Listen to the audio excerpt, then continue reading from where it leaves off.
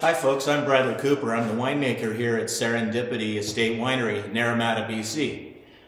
We're making our first batch of sparkling wine. It's 100% Chardonnay, and it's been aging for about a year in our cellar.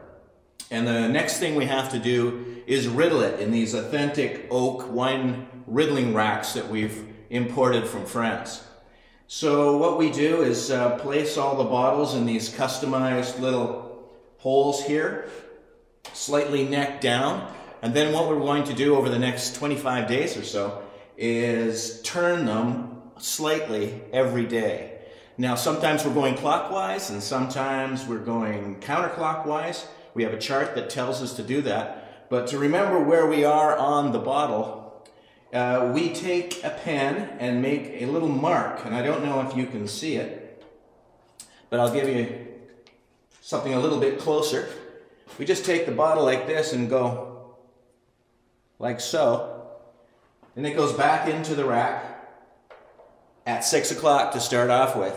And so 7 days from now we'll start our actual twisting of the bottles, and for instance the first one says you're going to go from 6 to 4 o'clock.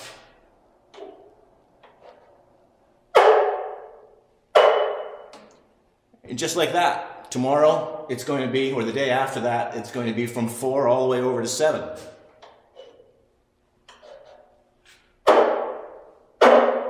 Yes, it's a recipe for carpal tunnel. But if you happen to get one of these bottles, and you notice on the bottom there's one of these marks, you can be assured that it's an authentic Méthode Champenois way of riddling the wine.